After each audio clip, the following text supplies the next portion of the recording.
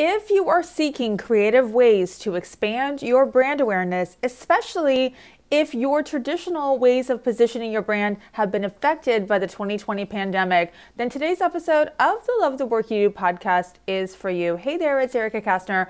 I'm super stoked you're here for another episode of the Love the Work You Do podcast. And today's episode, you're going to hear from three innovative leaders who have leveraged podcast, books, and their centers of influence to open up more doors to expand their brands respectively. As you will hear in their stories, Tracy Hazzard, Nesha, and Andi Diamond are all going to share the lessons they've learned to generate more brand awareness even during uncertain times, how to stand out from the crowd even in a saturated industry, and how to make the most out of their marketing and advertising dollars to create more impact with their brands. Now, some of the points that we're going to cover in today's episode: number one, we're going to talk about how to create more awareness that actually translates into more business. I mean, who doesn't want to learn those tips, right? We're also going to talk about why it's important to develop the future leaders in your respective professions. So stop thinking about, well, I can't collaborate with other people that are in my industry. Nope. We've got to take the time to help lift and rise people within our industries. That's going to help us succeed in the long run. And we're also going to wrap up the show today with actually a couple more things. We're going to talk about how to leverage volunteer opportunities or pro bono work to generate more publicity for your brand. And then we will wrap this up with Tracy, Nesha, and Andi sharing their favorite resources on what's currently moving the needle for them personally and professionally. So with that said, I want to remind you that if you miss anything from the episode today, we're going to talk about a lot of different things, share a lot of resources. Head on over to the show notes page over at ericacastner.com/35. That's ericacastner.com/35, just the number 35. And that's where you'll be able to access all of the resources, read up on Tracy and Nesha and Andi. And before I get into the actual interview, maybe it'd be helpful if I shared a little bit about each one of our panelists. So first up, we have Tracy Hazzard, and she is an Authority magazine columnist, a former Inc. columnist, and a host of 5 top-ranked podcasts, including The Binge Factor and Feed Your Brand. She's also one of CIO's top 26 entrepreneur podcasts. She is the founder of Podetize.com, if I can say that correctly. And of course, I'm going to have the link to where you can find Tracy's information on the show notes. But Podetize is the largest podcasting production company in the US, and as a content, product, and influence strategist for networks, corporations, marketing agencies, entrepreneurs, publications, speakers, and so on, Tracy influences and casts branded content with $2 billion worth of product innovation around the world. This woman knows her stuff as it relates to really positioning your brand on air. Super, super excited she's here today. Next up on deck, we have my friend Nesha, and she's the founder of Pi CPA LLC in Charlotte, North Carolina. She began her career within the world-renowned accounting firm Arthur Andersen, and then later within multiple privately held Fortune 500 companies as a business consultant, relationship facilitator, and account analysis. She realized that she had a passion for the small businesses and entrepreneurial sector, and so she started her own firm in 2011. Nesha has continued to nourish her own passion and the business growth of the Queen City by creating Pi Networking Group in 2017, and she also launched her own podcasting series, Piece of the Pie, that focuses on allowing successful Charlotte entrepreneurs share their stories and their business insights. She recently published a book, Overcoming Ordinary Obstacles, which chronicles the journey of being a first-generation Indian woman born and raised in the South.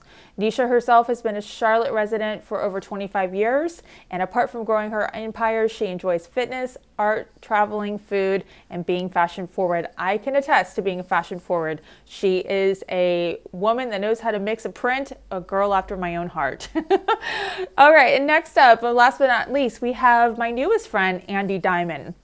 And she is a custom portrait photographer based out of Tampa, Florida. Her goal is to help her clients feel empowered and confident and beautiful through their boudoir photography sessions, personal branding style shoots, and family portraits.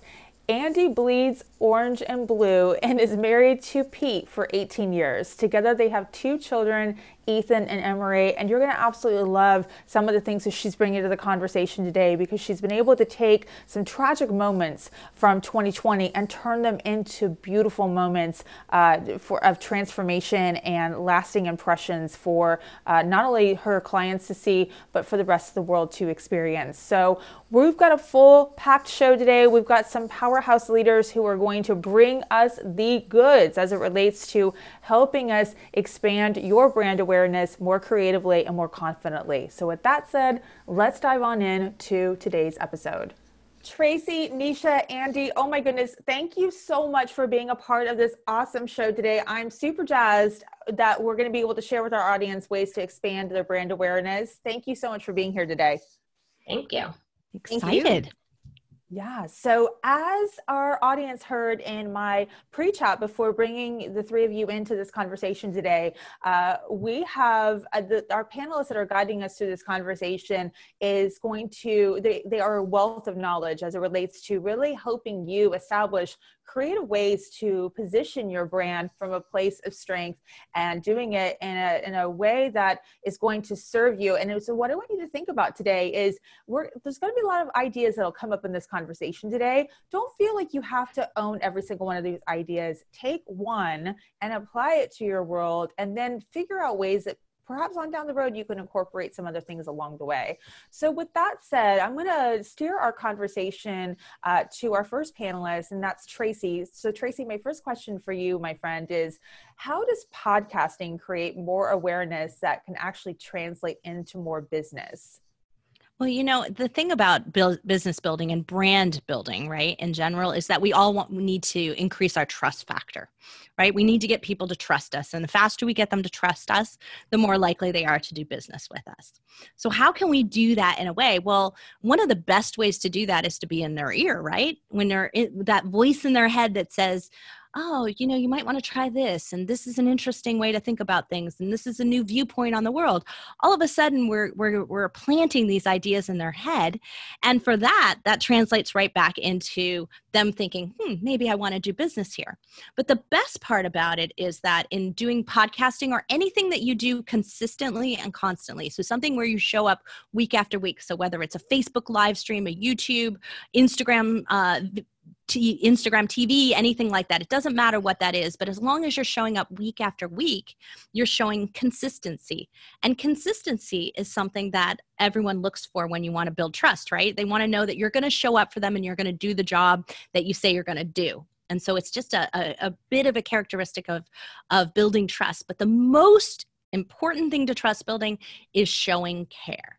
So if I give very fully of my information, of all the things that I can share, all the topics of my network, of all the different things that I can give to you, and I do that so freely through something like a podcast or a video cast, live stream, then what I'm doing is I'm sharing that I care about you and your growth. And that is the biggest factor to building trust quickly. So those things I talk about: care, consistency, and then capability, because you're demonstrating some skill in that process. Those 3 things are the trust builders.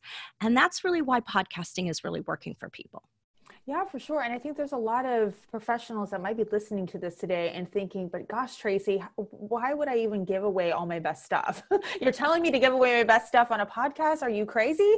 And honestly, you know, here's the thing, and I bet Tracy would have a thought to share on this as well. With you sharing some of your best content, the beautiful part is that not everybody can retain your content in the way that you deliver it, you know, in the scope of how you deliver it. So if you're showing up and adding value and you're giving the juicy details of what it is about the thing that you do, people are willing to pay for an organized way to learn that process, or to have you do the thing that they need your help with. So, so being willing to show up and provide that value, and doing it in a way that's going to provide excellence and care, is going to demonstrate that trust factor faster than anything else. So I appreciate you sharing that. Absolutely, Erica, you're right on that. Yeah, and I know you're going to have some other juicy nuggets to share with our audience today, and I'm excited and looking forward to diving into the conversation deeper with you. And my next question is for Nesha. So it's interesting that I love that you are definitely a woman that puts herself out there in terms of your podcast and your book, and with your accounting firm. I mean, I generally don't see a lot of accountants doing the things that you do to position your brand. So I'm just interested, what made you start your own accounting firm? What was that thing that made you put yourself in that capacity to work in this industry? Yeah, well, first of all, I think I'm displaced. If you read my book, I should have always been in fashion or design, and my parents were not going for that. So I got into accounting. I was good at it. And I started my practice 9 years ago because I found an underserved niche in the marketplace from my previous firm that I had gone to when I got back into the workforce after being a stay-at-home mom for 6 years. And they had neglected the small business entrepreneurial sector. And I found that to be a gold mine. So my boss did me a favor 5 years after getting into that firm, and told me that I wasn't where my peers were because I had that blip in my resume, and from being a stay-at-home mom. And I literally Jerry Maguired. I made that a verb, you guys. I Jerry Maguired out of my firm that day. I took my one big client with me, and I was like, I'm going to do this, and I'm going to do it better. And I just grew from there. And I was right. I was right on the money that this sector, the small business and entrepreneurial solopreneur sector, is highly underserved. And so that was my purpose. You know, when he told me I wasn't good enough to move forward in the firm, I said, I'm out of here. And I've made more money than he told me I would 9 years ago. So I hope he hears this. So for you. Well, and again, you know, and just thinking about the things that you do to tell that story, right? And other mediums, like I said, through your book and through your podcast, it's so inspirational to hear the things that you do to really rally and support and champion behind other, not just solopreneurs and small business owners, but especially women solopreneurs and entrepreneurs, and really just helping them get a good foundation underneath of them, especially when it comes to these numbers, because let's face it, I mean, we might be good at what we do. And I'm speaking for myself. You know, I'm getting better at learning the numbers, right? Because I am a business owner now, but I got to tell you that I didn't run a business because of that. I was scared of the numbers. And I feel like a lot of our listeners today, if you're scared of those things, you know, challenge yourself in different ways to align yourself with rock stars like Nesha, who are supporting and rallying and championing for solopreneurs and business owners like you to help them sort that stuff out. So Nesha, again, I'm super grateful that you're here today. And I know we're going to listen and hear some other pearls of wisdom as we dive into this conversation today. So you are awesome. Thank you. Thank you. You're welcome. Andi, my next question is for you. Girlfriend, I haven't known you very long. I mean, I think of all of us, I think I've known you the least amount of time, but in the short amount of time that I've known you, you are super active in your community. And I know on top of that, you're also a busy mom and you're a busy business owner. So how do you navigate all of those roles and still put yourself out there in terms of brand awareness and putting all of that stuff out there so people can find you and work with you? Well, I feel like one of the things that is really positive for your brand is finding something that you're passionate about, whether it be something in your community, a charity, something that's just very meaningful to you, and then connect that to your brand. Because like Tracy was saying, people want to do business with people who they trust. And when you are putting yourself in a position that you are also helping different organizations within your community, that automatically builds up a brand trust. Plus, it's just a feel-good factor. You feel good when you're doing something for your community or you're doing something for an organization that you know can use some help. And especially right now with everything going on, our charities in our community are suffering. they have, of course, had to cancel all of their events and their big fundraisers, and they could use help from talented people who have skill sets and who have things that they're capable of doing that can benefit their organization. So I think it's a win-win. For sure, for sure. And, you know, you are leveraging your efforts when you are getting involved with the community, because there are decision makers within those nonprofit organizations or some of those other community associations. And so I find that, you know, when somebody's trying to get the inside of their, whether it's their local market or the regional market, or maybe they're trying to expand beyond those markets, you know, it's sometimes just tethering yourself to a nonprofit organization, not with the intention that you're going to gain a bunch of business from it. That's the only caveat I'm going to throw into this mix. But for our listeners who are thinking about that strategy, it is super smart, because you are meeting the people that are already passionate about that thing, that nonprofit or that organization that you're passionate about. So you already have that commonality. And then with the business stuff, it's just a matter of time before that gets woven into the conversation, or at least people start recognizing you for what you do and how you show up in the marketplace. So I'm eager to dive into your discussion points further in this conversation today. So again, thank you for being here. Absolutely. Now, Tracy, I'm going to circle this conversation back to you, my friend. And this is actually one of my favorite questions, because there's two sides of podcasting. Maybe you could probably break it down to even more, because you know all things related to podcasting. But in my world, I feel like that there's two sides of it. Obviously, the host side, and then the guest side of things. So could you talk a little bit about the effectiveness of guest podcasting versus hosting a podcast for creating awareness? Well, you know, when you're building a brand, it is always better to be the host, right? You want to own the audience at the end of the day, because you want to sell them something. You want to enroll them in something, whether it's a mission or a social good program, or it is just your business goals, right? And so we think about that. That's hosting side of things.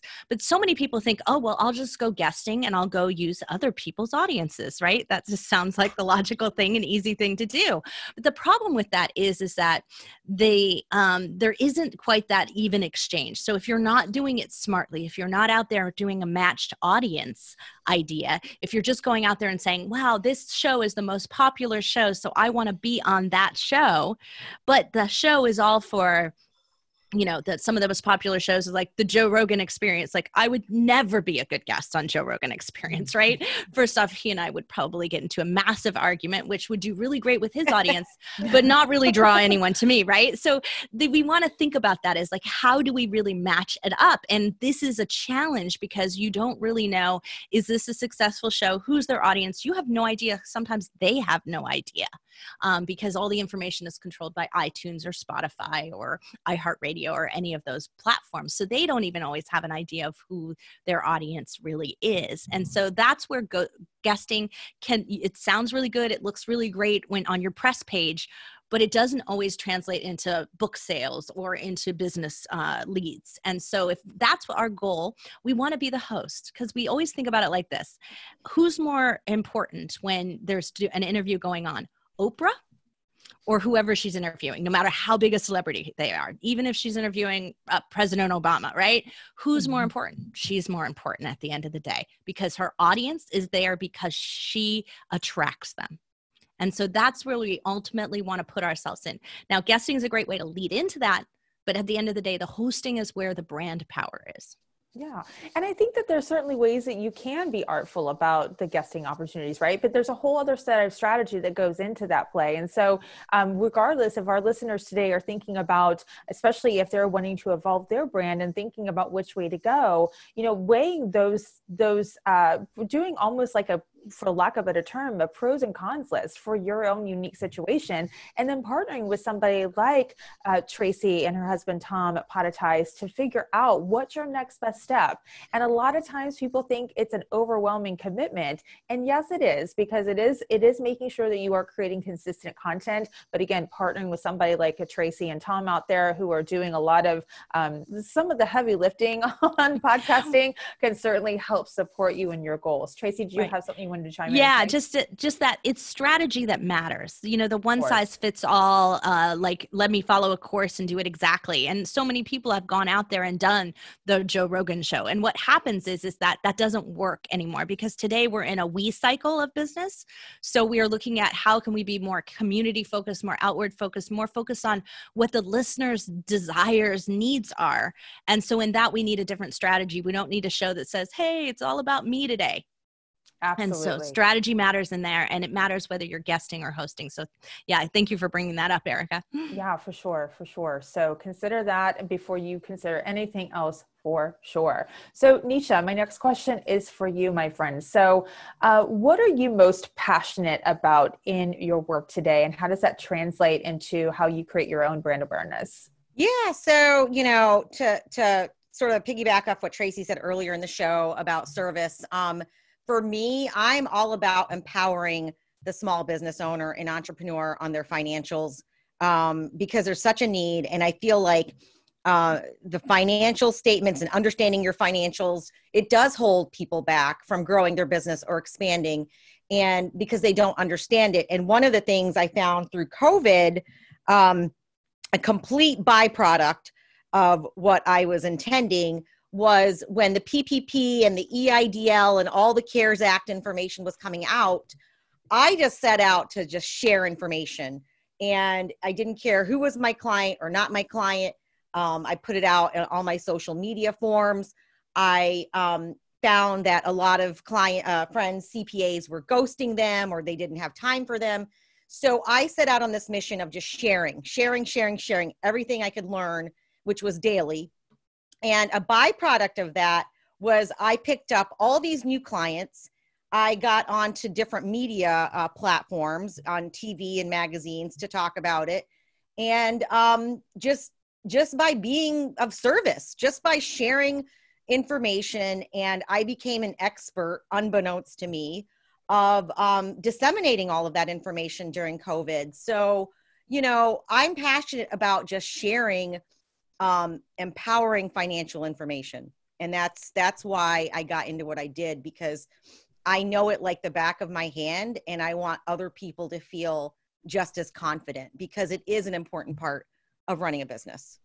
And it's important, and it's confusing, right? At the same time. And Very. so when I saw you really step into the spotlight as it relates to sharing that information, and something that nobody could seem to, even at times it seemed like, is the government even figuring this out, right? I mean, you know, I'm joking, of course. Every day, it was daily. Yeah. It was every day something new. But every day, Nesha, there she was on my social media feeds, pulling up saying, okay, you know, there's been some new changes, but here's how this rolls and here's how it affects people. So it's incidentally, it's taking, and I said this in another conversation earlier this week, it's like there are opportunities amongst COVID-19 and what we're experiencing, and all the travesties that we're experiencing right now in 2020. There are plenty of opportunities.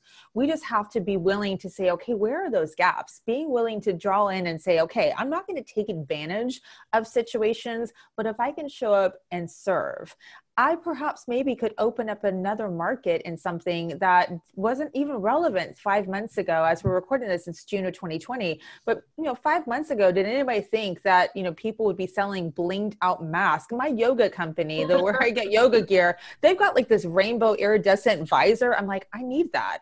But I never thought I would need that 5 months ago. And now they're selling them for $70, and I need all this. I'm not going to go get one. That would be silly. But to that point, going back, and I digress, just being of value and really showing up and serving and supporting is another way to extend that brand awareness, but also taking something that's very complex and putting into simple terms. It is a lifesaver for people out there that need it, and they will go to you because you were able to do that. So Nesha, thanks for sharing that. And thanks for all the work that you did to really unravel such a difficult topic. You're welcome. And I know you're still unraveling it on some level. So, so thank you for that.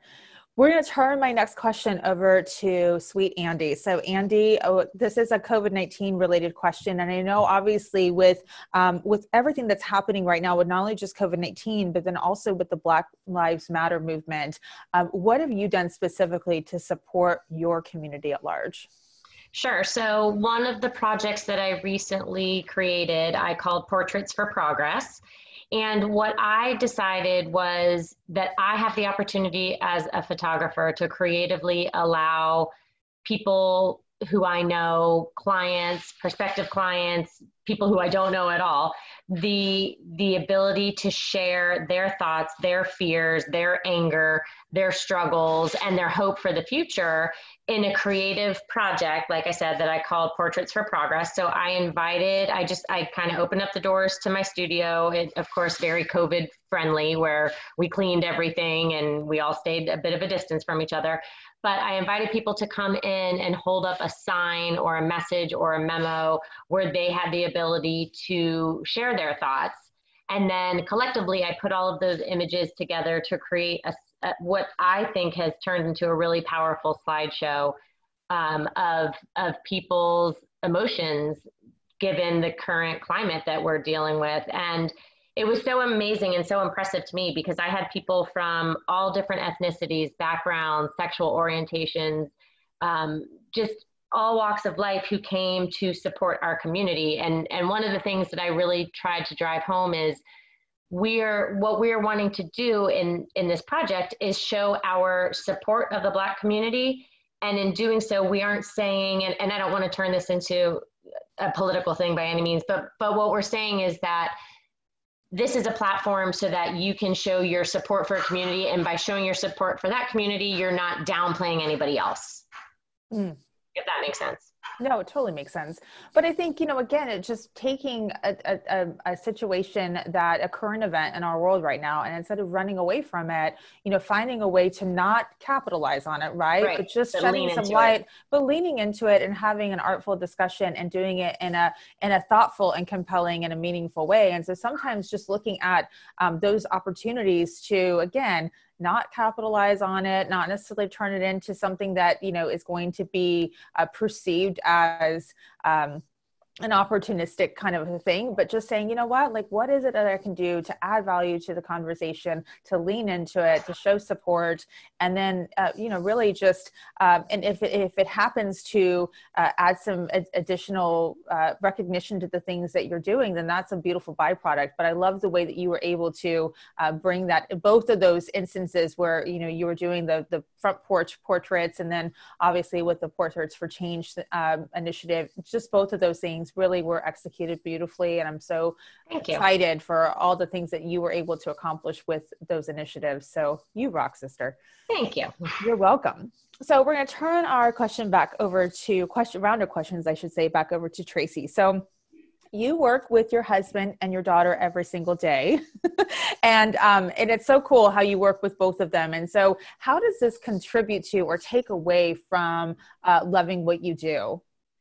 Well, I did this before the pandemic. So for those of you who are being thrown into this situation, I might have some coping tips. No, the thing is that I've worked on and off with my husband for 28 years. And we've been married 28 and a half. So there you go. And it's been a joy. It is the reason I love what I do every day. We are creatives. And at the end of the day, our brain doesn't just shut off, right? And for us to be able to have melded that into our lifestyle, and that we're here supporting each other, growing each other, believing in each other, having each other's backs is a beautiful thing, because being a solo in a business is really, really hard. And I've done that too. But when you've got a great partner who's not just in it for where the business is going and what that is happening, but it's in it for the lifestyle and the way you want to live and the way you want to grow, that's beautifully brilliant. Now, add into the mix, though, a daughter. So my 25-year-old daughter is our COO. And she's responsible for the growth of our team from 12 people to 60 people. So she's massively responsible for all the processes, the systems, and everything that went into the hiring the right people to hire the right people. Like all of that went through that she's responsible for that. She was like adding a second me. And that was just absolutely amazing. But it does put a strain on the mother-daughter relationship. Because she's young, right? She hasn't had a lot of work experience. And when your first work experience is your mom's company or your dad's company, right?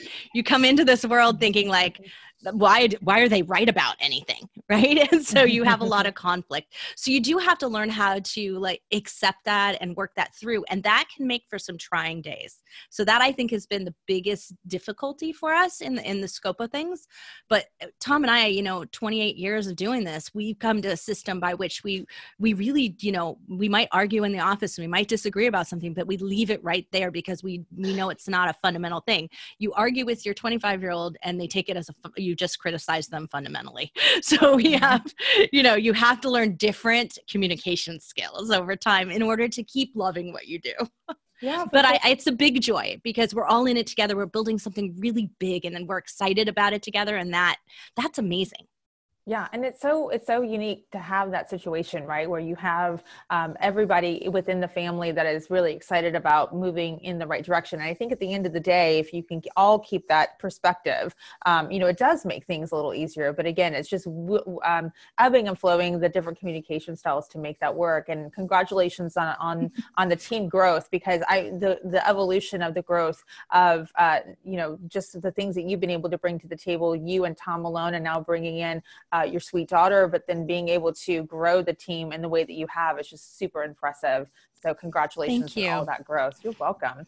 My next question is for Miss Nesha. So you, my friend, are the queen, the quintessential queen. Since I've known you just for this short amount of time, there's no doubt in my mind that anybody could talk to you and not know that you are super passionate about women. So you're passionate about making sure that they are on the rise and doing the things that they need to do to achieve success. So let's talk about some of the ways that you help other women rise and within not only the CPA profession, but even outside of the scope of the CPA profession.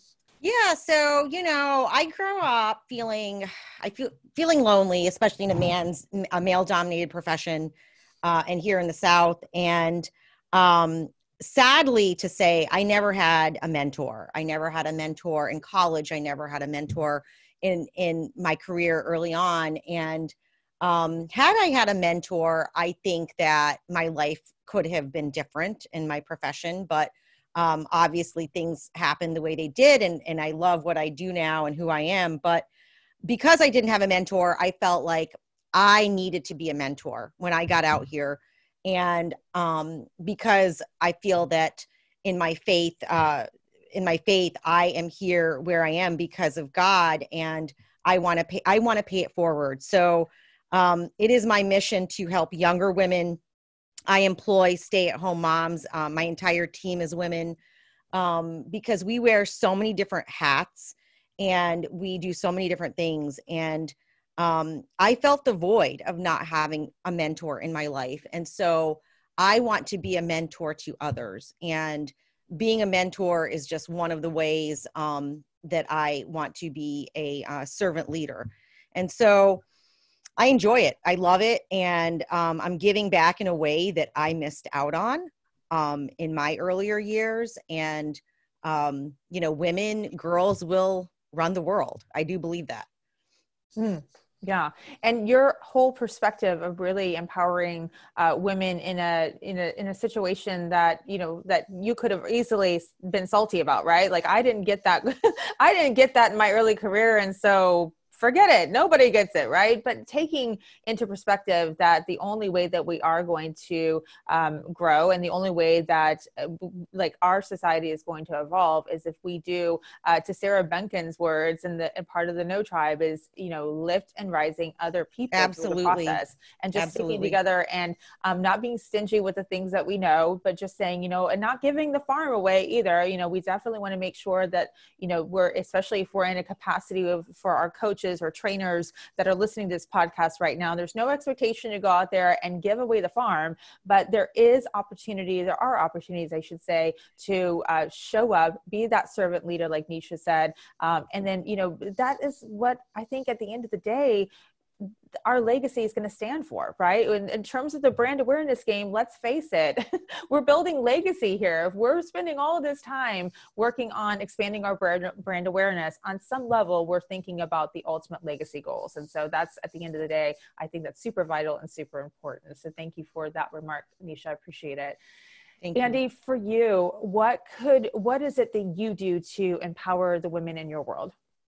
So I have a private Facebook group. It's called ADP Diamond Girls, and it's been pretty awesome seeing it grow because it's just shown me that women really do want to be a part of a tribe where they are supporting other women. And I feel like it kind of goes back to that whole everything we learned in kindergarten, where you, if you don't have something nice to say, don't say anything at all. So in my group, it's all about just helping women feel good about themselves, helping women feel supported, helping give advice or ideas if a woman needs some suggestions. So in my career, I do that through personal branding portraits and through boudoir portraits. So just to talk about boudoir portraits for a minute, you don't have to be 22 years old and a size 0 to do boudoir portraits. And I feel like that's something that just society as a whole, and of course through social media, we have these ideas in our head, or we're taught these ideas in our head of what beautiful is. And it's not true. I mean, some of it may be true, but also what's to say that somebody in her 40s, 50s, 70s can't feel beautiful and sexy and confident in her own skin. And so I love helping women of all ages and sizes and shapes and colors to feel beautiful, to feel confident. And if a boudoir session is the route that they want to take to feel that kind of confidence for themselves, then I love to be able to help them reach that goal. And it's fun. It's really fun. So I love helping women to just feel good about themselves. And like I said, feel really good about the skin that they're in, wherever they are in their personal journey. Yeah. And obviously that shows in the work that you do, and it shows up in the other projects that you align with too. And again, going back to what does it truly mean to, define branding and defining what that means for you. You found a niche and you found an opportunity to really hone in on tapping into the beauty, right? And wherever that lies for so many of us, because that is subjective. And so Totally. And making people feel empowered and having a brand that really essentially puts wraps it up and puts a bow on it, right? It's super empowering within itself. So congratulations on all of that success as well too. You are a superstar. Oh, thanks. You're welcome. So with that said, ladies, I cannot believe that we are almost out of time. It is crazy how fast our time goes on these episodes. So with that said, before we wrap it up for our audience today, I did have a final question for you. And I wanted to make sure that I asked the same question of each of you, because I feel like this is something that our listeners are going to really learn a lot in this short question that I have for you. And so my question is, what book or what podcast or what other resource that you're currently consuming, or something that you've consumed in the past that is either currently moving the needle or something that has changed the game as it relates to your business or life? So Tracy, I'm going to ask that question of you first. Well, you'd think for me it'd be a podcast, but I literally have to listen to podcasts. I probably listen to 5 or 6 a week just for business, for evaluating them for my show. And so, so it's not my go-to for me to learn something just because of that. Although at a certain time in life it was. But so for me, I'm still a reader. I've always been a reader. I probably consume at least a book a week, maybe more. And so right now I've been reading Dream Teams, which is Shane Snow, and he's one of my favorite writers. I follow his newsletter on LinkedIn. And he has a fabulous view on growing businesses, especially businesses that have a tech edge. And so because we're about to go into a large capital growth plan later this year, I've been really trying to figure out how am I going to merge and acquire companies and build a team that's cohesive and collaborative and does all the things that I want the culture of my company to be. And this book has been really fabulous. And I've taken so many notes and highlighted so many sections of it. And keep coming back to something that he said and researching more on that. So that's been probably the biggest one in the last few months for me. Awesome. Fantastic. And I'll be sure to have the link to that book that Tracy just shared inside of the show notes page of this episode. So Nesha, same question. Yeah, I have been listening to the Play Big Movement podcast by Sharon Lechter. Sharon was the co-author of Rich Dad, Poor Dad, and I met her at the No Tribe conference last year. She lives out in Arizona and is a No sister. And her podcast is amazing because she is also a fellow CPA and an entrepreneur, and an author, which is what I am and want to be more of. And she talks to a lot of entrepreneurs who have been successful. And, I've learned a lot from listening to her episodes. Fantastic. And that is a great episode for sure, or a great podcast, I should say, not just an episode, but a podcast. And she is a wealth of information. So I will, again, be sure to share where you can connect with Sharon Lechter and her podcast in the show notes of the episode. So Andi, the same question for you, my friend. Yeah, so I'm probably the odd man out here because I tend to get a lot of my inspiration and a lot of my ideas from a couple different masterminds groups that I'm a part of. So I actually connect a lot with other photographers, and we share a lot of information with each other. So that way we can help to push and motivate each other. And I just tend to, I think maybe I've got some adult ADD, but I tend to do better when I am speaking directly to someone and I can pick their brain and they can do the same. So I tend to get a lot of great information from masterminds groups. And for anybody who's listening, if they have the opportunity to connect with other individuals within their industry, I highly recommend it.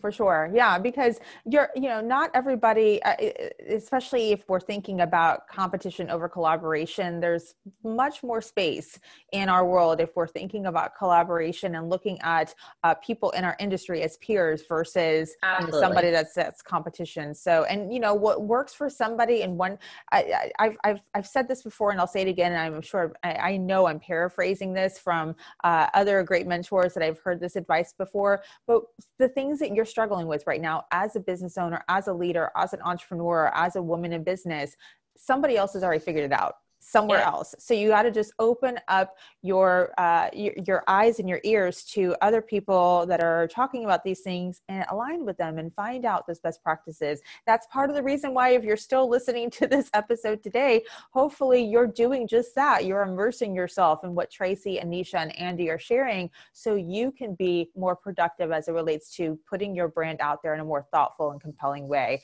So with that said, ladies, before we wrap it up for today, Tracy, where can people stay connected with you outside of the space of this interview today? Well, I have multiple podcasts, so they can look my name up, Tracy Hazzard with 2 Z's, in any podcast player and the one that they're using right now, and they'll be able to find that. We have the Binge Factor, Feed Your Brand, Product Launch Hazards, the New Trust Economy. So there's a ton out there. But the best place, if you want to catch me personally, is to go to LinkedIn. Awesome. Fantastic. And Nesha, what about for you?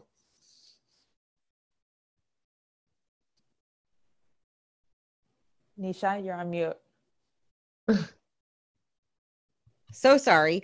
You can follow me at Nesha Pai, NESHAPAI on Instagram. And from there, you can link to my other businesses and such. Awesome. Fantastic. And then Andi, what about for you? Where can people stay connected with you outside of the space of this interview today? So the best way would be through social media, either through Instagram or Facebook. And it's Andi with an I, Andi Diamond. Awesome. And like I said, I will have all the links to where you can connect with Tracy, Nesha, and Andi inside of the show notes page of this podcast episode. Ladies, I cannot thank you enough for carving out time to be on this awesome episode today of the Love the Work You Do podcast. You rock, my friends.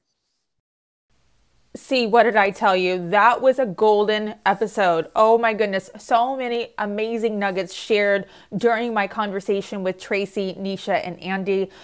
So if you want access to not only the show notes, but also the resources that our 3 fabulous leaders and guests left for you all today to go digest, to consume, to take your business and life to that next level of awesomeness, I highly recommend you head on over to the show notes page over at ericacastner.com/35. That's ericacastner.com/35. And if you have a specific takeaway, something that was a big aha moment for you that you gained from listening to this episode today, then head on over to Apple Podcast and leave a quick review on what your biggest takeaway was from this specific episode. Not only will I appreciate reading it, because I read every single one of those reviews, Our wonderful guests are certainly going to want to hear from you as it relates to what you found valuable in this episode. And I could read your review on a future episode. So I could certainly give you a shout out in the near future right here on the Love the Work You Do podcast by simply heading on over to Apple Podcasts, subscribing to the show, and leaving me a review about your biggest takeaway from this very episode today. So with that said, we're going to wrap it up today, my friends. I'm looking forward to connecting with you again on a future episode of the Love the Work You Do podcast. Remember, you all have what it takes to go out there and accomplish big things as it relates to taking your influence, your income, and impact to that next level of awesomeness. And we certainly encourage you to utilize the Love the Work You Do podcast as a platform to continue to develop and grow your brand awareness. So you rock. Have a fantastic rest of your day, and we'll talk again soon. Take care.